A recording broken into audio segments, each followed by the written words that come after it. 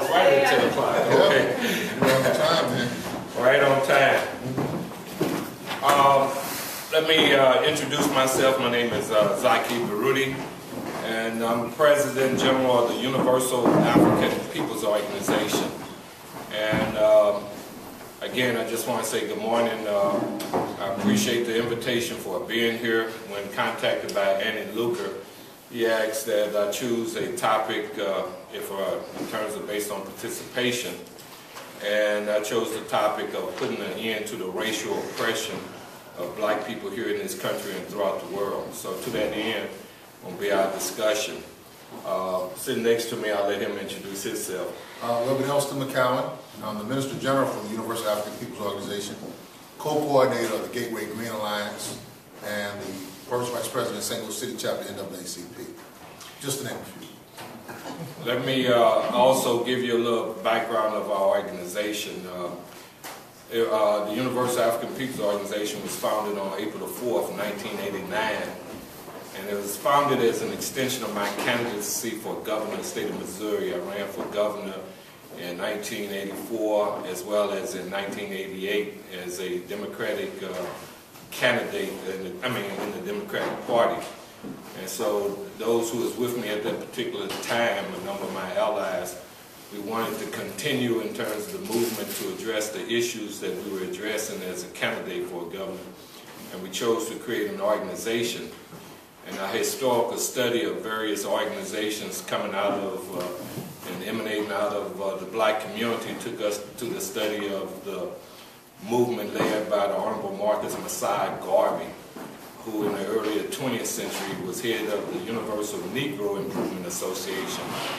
And we felt that the concepts that he articulated at that point in time and the kind of membership that he had of over 4 million people of color, not only in this country but throughout the world, we said, why try to reinvent the wheel and just carry forth his work? So to that end, we chose April the 4th as our founding date because April the 4th was the assassination date of Dr. King. And in the spirit of Marcus Garvey and in the spirit of Dr. King, we said in terms of the pursuit of justice and equality that we would go forward. So in the title President General, Marcus Garvey utilized that title, and even though we have a small army, we're hoping to increase the army so that we can have some justice in our lifetime here in this country and throughout the world. But before I begin, let me just take a quick survey of who we are talking with. How many people in here are socialists? Raise your hand, the socialists, okay. How many are the communists? Okay, back up. How many here also believe in a greater being, like the God thought? We got, okay. I just wanted to kind of have a sense of who we will be addressing today.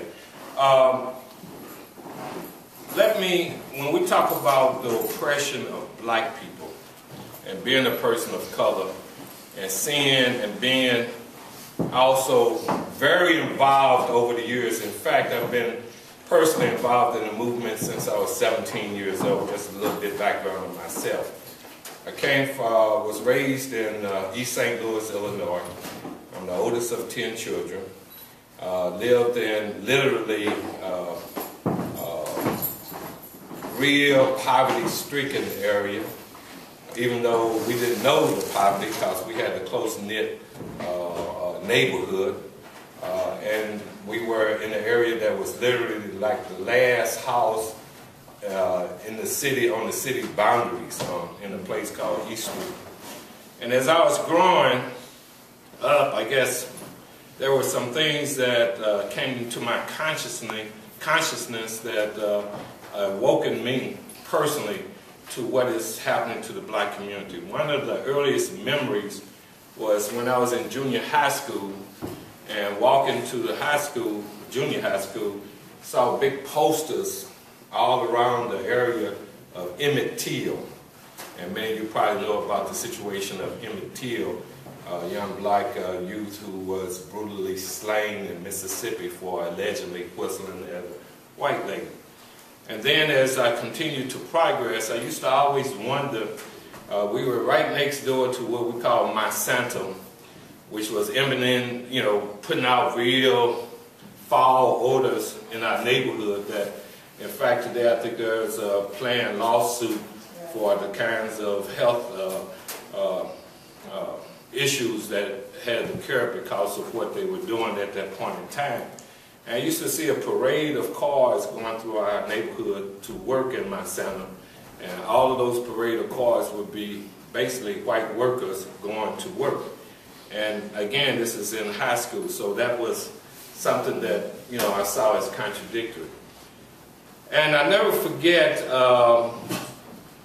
early on going to a couple of rallies where we had Black Power speakers at that time, notably Stokely Carmack, who I later had a great association with.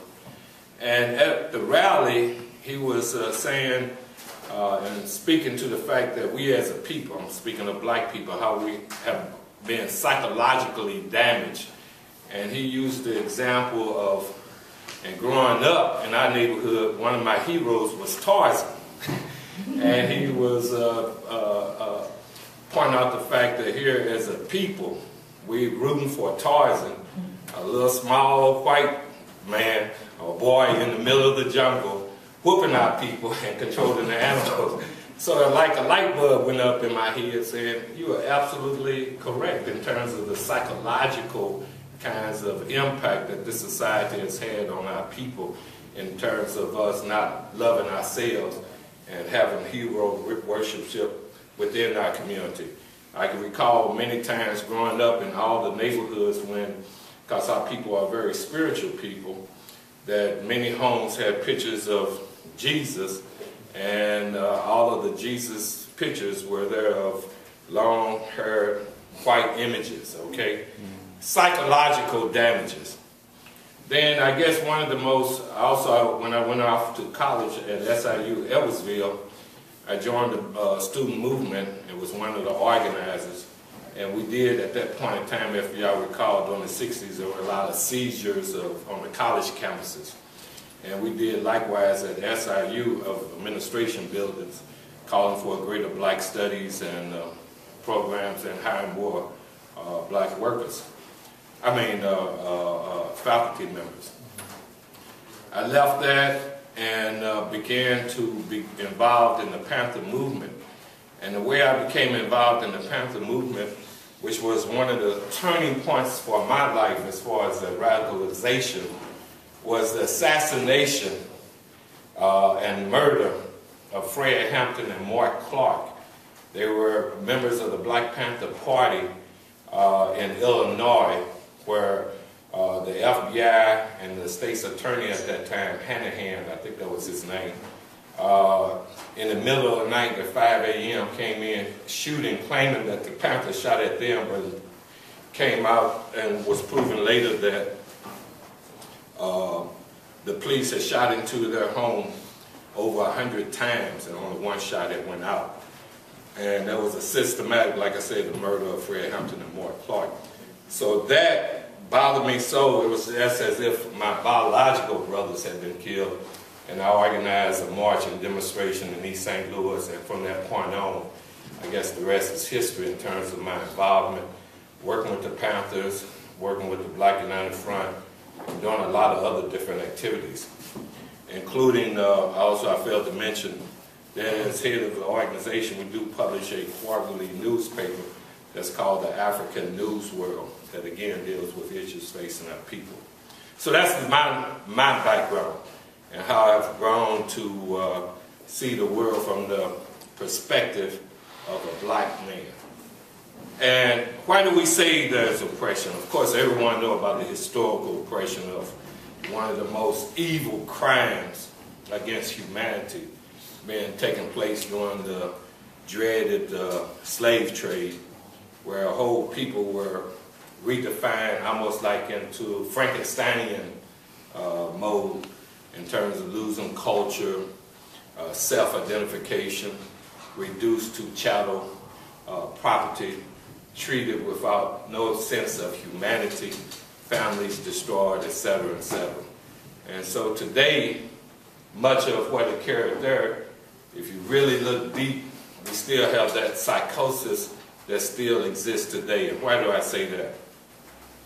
First of all, when we look at the oppression of black people, I want everybody to be clear that there is a systematic prison industrial system that incarcerates black people in unprecedented levels.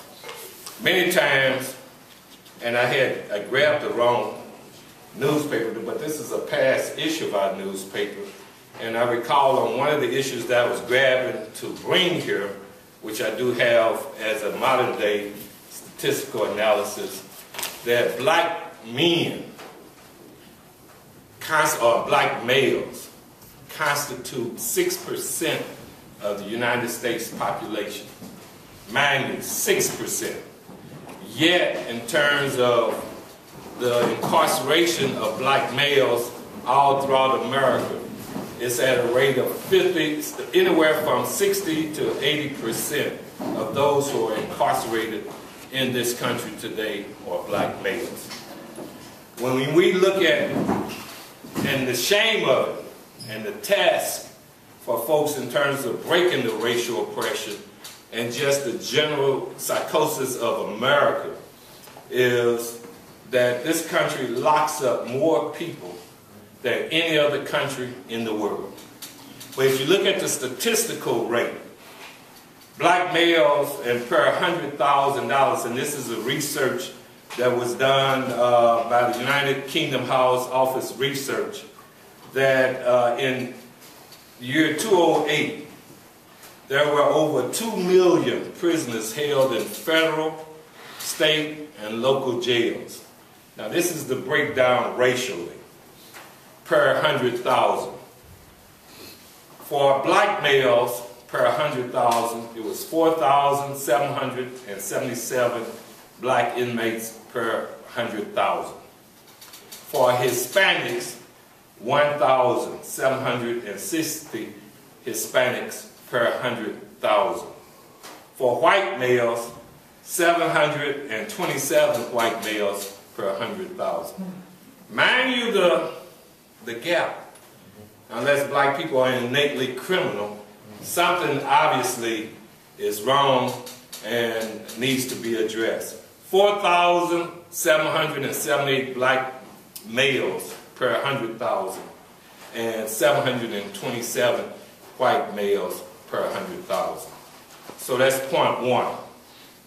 Point two, and to really delve into the psychosis, because when the people don't know themselves and have not been taught to hate themselves, also, and it has been done through different studies, one notably with Frantz Fanon, the Wretched of the Earth, when he was looking at the Algerian case, where the French were oppressing the Algerians, that you had the people, the oppressed people, turning onto themselves in terms of vicious manners.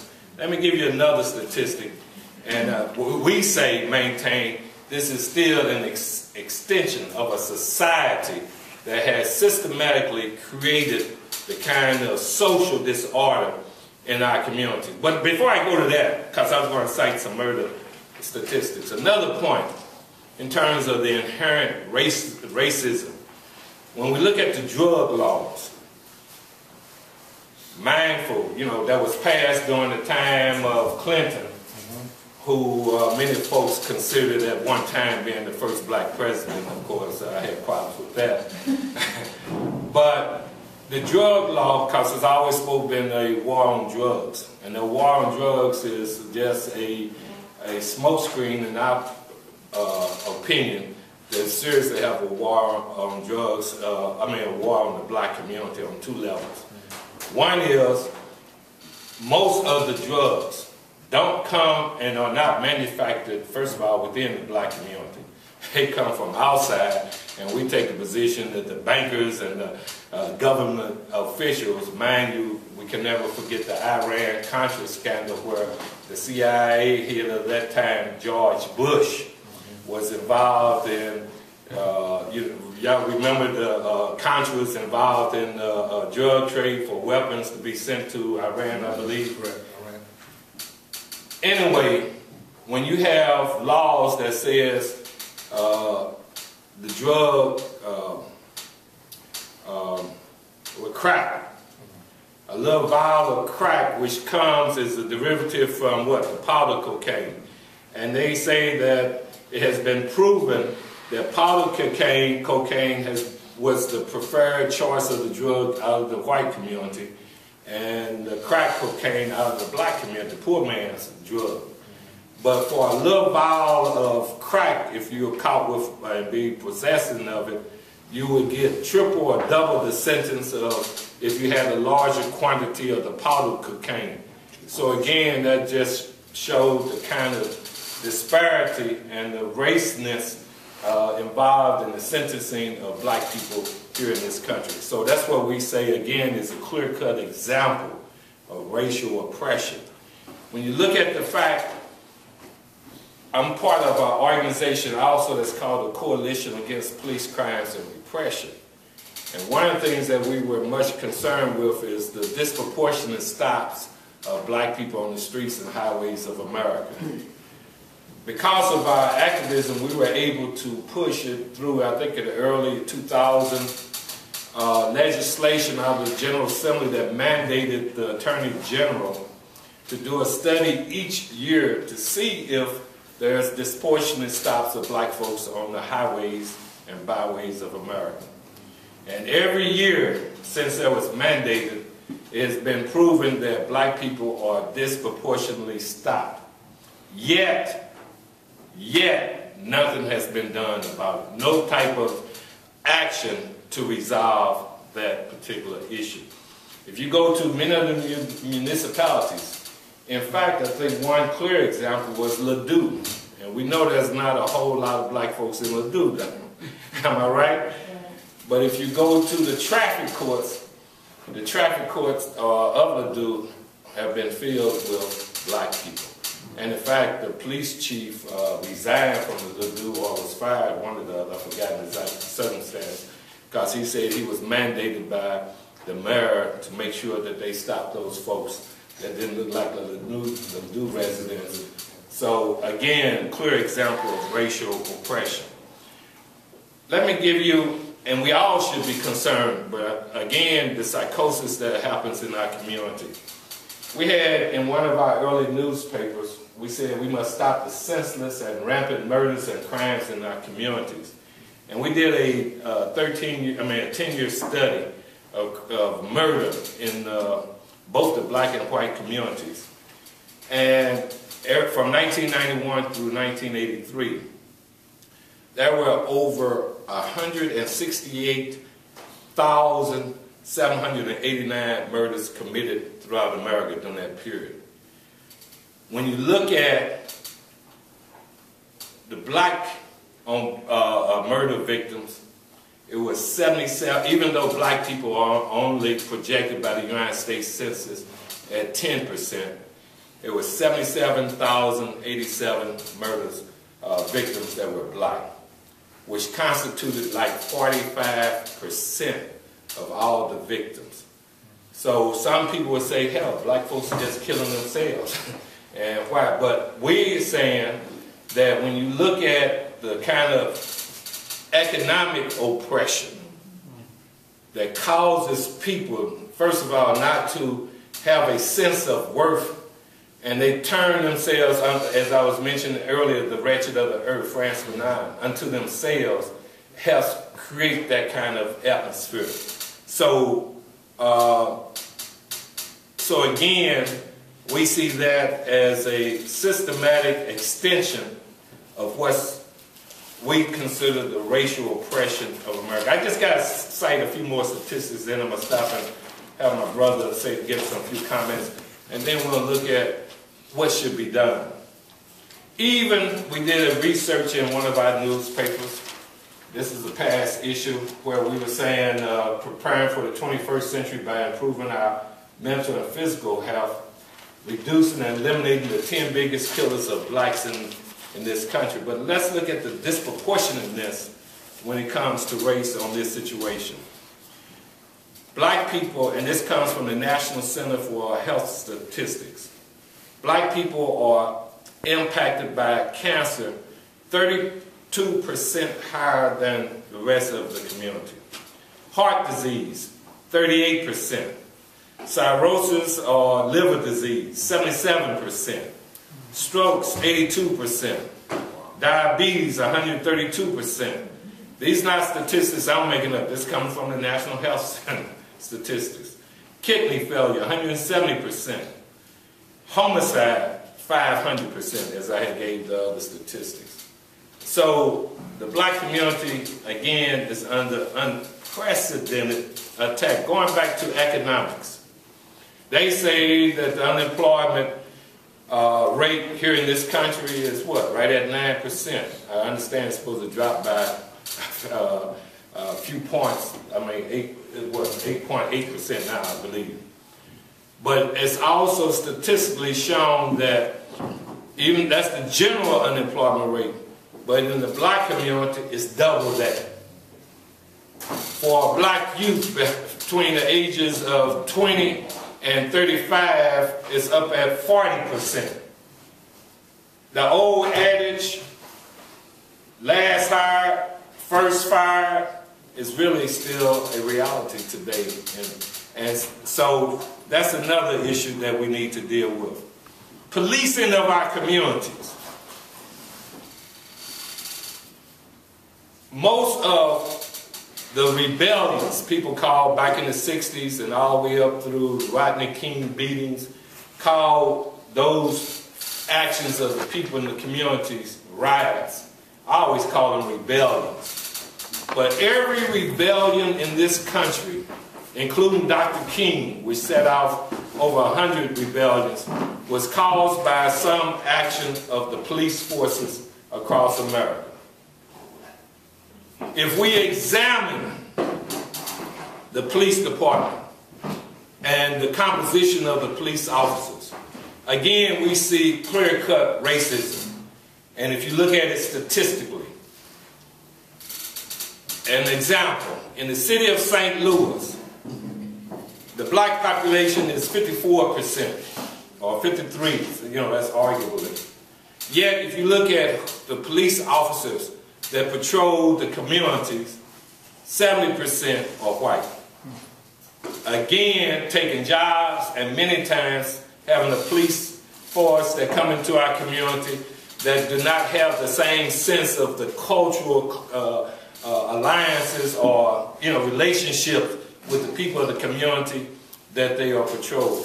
In essence, like occupying forces, just like the United States have occupying forces in other places of the world. In fact, this country has more overseas bases of military than any other country in the world. Why? That's an issue that, in the broader sense, that we need to address. Then finally, political. Our organization pushes the concept that we should have, if we are to have a just and equitable society, politically, as long as we have this political system, then we ought to have proportionate political representation. Meaning that wherever percentage we are of the population on the national, state, and local level, then we ought to have that in terms of proportion of political power. To me, that makes common sense. So if they say on the national level, black people are 10% of the population, then logically for me, then 10% of all the elected officials ought to be of our people. But in the year 2011, of course, that's not the situation. There are over 500,000 plus elected officials in this country. Of that, even though we see some high-profile elected black officials, of that number in the year 2011, only 10,500 were black people, which translates to about 3%, less than 3%. If you look at the people who make the decisions, and also I know that, like the United States Senate, is really a reflection of money.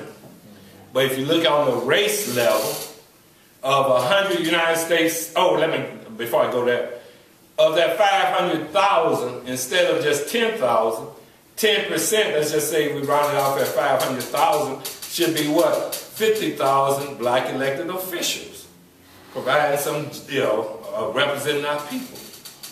However, if you look at the United States Senate, one of the highest bodies making decisions to fund wars and dealing with education and et cetera, of 100 in a year, even though we got a high-profile person of color in the United States presidency. But if you look at the United States Senate today, out of 100 senators, not one is a person of color. That ought to be, that's a crying shame in our opinion. And if we were empowered in terms of proportionate political power of 100 U.S. senators, minimally, if we say 10%, probably it's 13, at least 10 to 13 ought to be black people. And you could say the same thing at the governorship, that out of 50 governors in this country, only one is black, and probably hardly, only about 7 or 8 other statewide elected officials are black. So again, out of one governor, if we had proportionate political representation, we would have at least 5 to 6. And then I had said finally, but this would be the final point. I'm sorry, I just have to get all that out so that you have a picture of what we're dealing with. On the educational tip, I'm a former educator, very outspoken in the public school system in East St. Louis. In fact, I was taken out of the classroom. But one of the problems when I was saying the lack of unity in our community and consciousness and the psychosis is the curriculum. And curriculum, of course, is state mandated.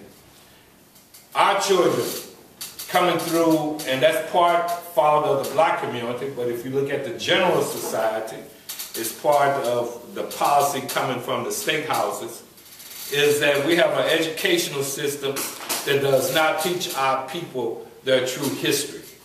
Because if they knew their true history, then they would have a greater sense of dignity and pride in themselves and would not be easily led by some of the crazy rap that's out here and the kind of crazy psychosis that exists in our community. So I say that we ought to have an educational system that teaches our children that we were a great people prior to enslavement. Out of Egypt, out of Ghana, out of Mali, out of Zimbabwe. And that our people, as they were being enslaved, had heroic struggles against enslavement. That our people had heroic rebellions during the period of slavery. That there were heroic people like Nat Turner and Denmark Vesey and et cetera, who fought against that. That there were heroic people like Marcus Garvey, W.B. Du Bois, et cetera, and the Panther movement that fought against this system. Then our children will have a greater sense, but the greater society don't want that. And then also I found a very interesting article coming out of Chicago through the Black Star Project, where they had did a study, and this is another touchy issue, but it's an issue that needs to be addressed head on, of teachers, who's teaching our children. As I mentioned about the police department being disproportionately white. In many areas, we have disproportionately number of white teachers teaching our children. And I found it interesting because early on, I've written a couple booklets on education, and back in 1980, I had pointed out that same fact, that as my observation took me, in terms of surveying the educational system at that time, that there were too many white teachers teaching our children because you don't have that same sense that of the cultural tie-inness or connection that you would have with a person of your same race. Can you imagine that if we had disproportionate number of black teachers teaching in Ladue, what would happen in terms of the issues that would be raised by the residents there? So those are some of how I view, and our organization view, what is taking place here in this country. And then you got to also look at what this country has done to black people outside of its borders, including the invasion in 1915 of Haiti, the invasion of this country of Grenada, when this country went into Panama, bombing to get rid of Noriega. You don't hear much information about over 4,000 people of color in Panama being killed there. And I could go on and on and on. The exploitation and the rape that's taking place in Africa today. So we maintain to our progressive white allies that the racial oppression of our people is real, and if we don't have a different kind of society, if we want to have a socialist society, it has to be free of the racial oppression. There have to be serious laws that punish to max any kind of systematic acts of racism. And so to that end, and we could get into some details of how do we make that happen. So I just wanted to give that overview, and I'm going to turn it over to my good brother, Reverend Elston, for his comments. Okay. Let's get that. I think that was a wonderful overview. I think Zaki touched on quite a few very important points. But let's talk about racism as it's defined, because everybody has different types of ideas about racism. What is racism? And Maulana Karanga, who was the founder of Kwanzaa and developed the Nguzo Seven Principles, he defined racism as the systematic oppression of one group of people over another.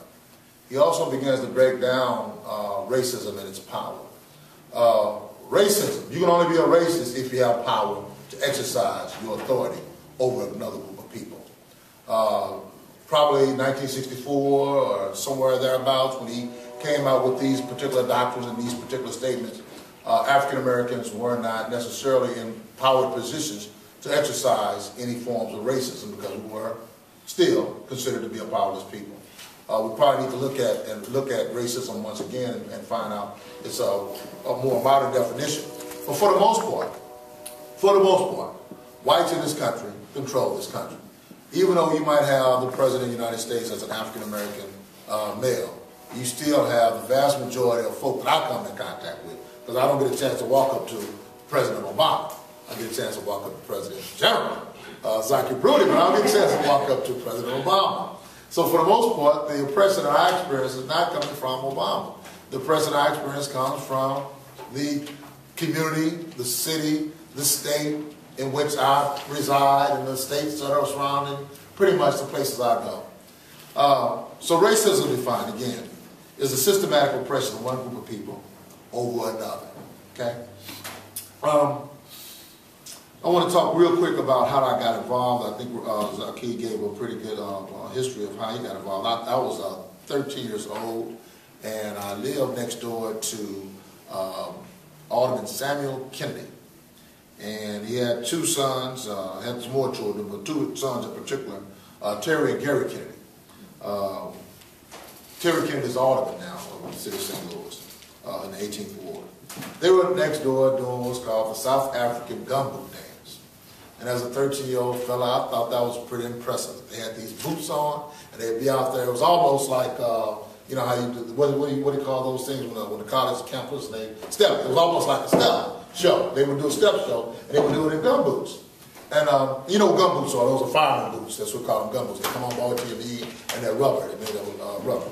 Okay, and so they're slapping around with the gumboots and all that. I said, man, you guys ought to show me how to do that. And he said, well, I'll tell you what, we show you how to do that. We got to go do performances and stuff. Would you be interested in going? Performing? Wow. So I said, okay, sure. So they started teaching me South African. And after they moved into a performance, and as we were dancing, they shared with me the history of the South African gumboot dance.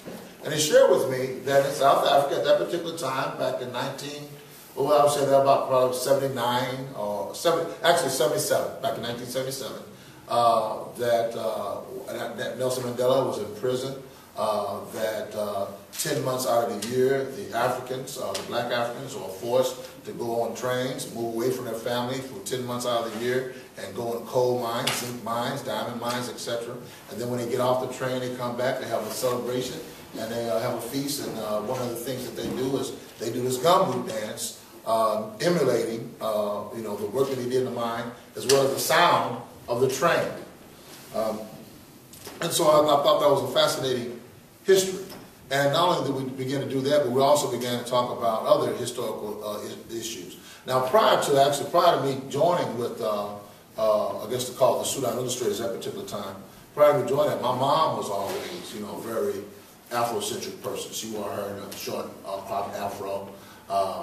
She was always fighting with people, telling them, that person jumped me, they jumped me because they were white. Did you see that son and all that kind of stuff? Yeah, that's why it's racism, But she made sure she understood who our historical figures were and all that kind of thing. So it was a natural attraction to see somebody else like me, because, it was kind of a strange thing. You all heard a lot of Black Power stuff back in those days, but you really didn't see folks really acting it out. And wow, 5 minutes?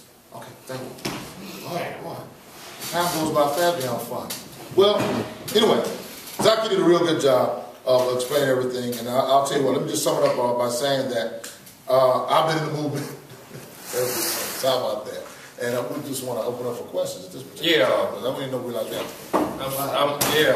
Well, we should have more than 5 minutes, guys. Look at that clock. 3 minutes. I have a quick question. 45. Oh, that's right. That's concerning. I feel like in some ways, in terms of racism in our country, we're going backwards. In a sense, with what's going on with housing. But also, do you have any statistics on the number of blacks and whites in prison like 20 years ago? It seems to me that it's rapidly increased over like the last maybe 30 years. Yes. Because if you watch all the little gangster movies, they go into prison, it's all white people. Right. I mean, like one black guy. Right. But that would be interesting. And what's that about? What's causing that? What's the economic basis of that? Well, there's a couple of levels. Number one is, first of all, statistically, I'm sure we can find the statistics, see the growth of a greater number of blacks being incarcerated. I guess an increasing prison population in general overall as well. But the percentage-wise is, and that's as I mentioned earlier, that's an extension of those drug laws that occurred during the Clinton administration. So yes, and that's done on two levels with the outsourcing of many of, at the same time when Clinton was doing that, if we look back and do some real analytical observation, you recall they passed, the NAFTA Act, where many of the jobs went outside this country, meaning there was a job loss in the white community, but with the prison population booming, that created also jobs. When you look at those who, in many of the rural neighborhoods, the building of the prisons, that created jobs for construction workers. You had the folks who had to man the prisons. You had the little towns that serviced the families that come to the prison. When you look at the police force, it increased the number of police officers. So it served, in a sense, indirectly, not indirectly, indirectly, the white community with the greater incarceration of the black community. So yes, to your answer on that. Yes, sir. Yeah, I was going to be real quick on that point. I would also add that I don't think it's probably a good idea to look to movies about the 30s, 40s, 50s, 60s, accurate information. I don't doubt the incarceration rates increase, but I would assume that the incarceration rate has always been overrepresented for folks in prison. But I would also real quick add a positive point. I think that the struggle for equality and the end of racism is intimately tied to the struggle against capitalism, in my opinion. I don't think there's a resolution to that problem within the confines of the capitalist system.